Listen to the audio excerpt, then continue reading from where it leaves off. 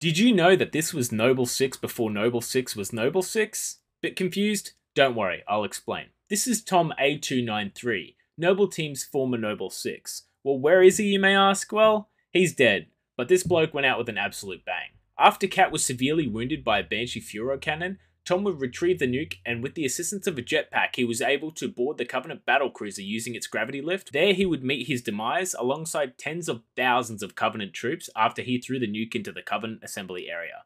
Noble Team would now be a member down, thus resulting in the position of Noble 6 needing to be filled, which was the Noble 6 we saw and played as in Halo Reach.